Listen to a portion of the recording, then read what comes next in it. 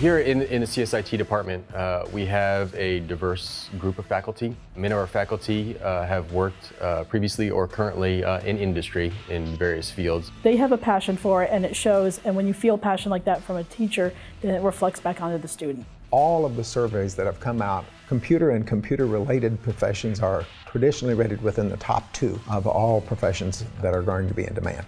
You get to work with all the hardware that they have provided, so the fact that we have that equipment has just been really, really helpful on a learning scale. We have computer science, we have information technology, networking, and web development. And each one of those you can earn degrees in. With our new program with cybersecurity, we're going to be focusing on areas that will be useful 5-10 years down the road.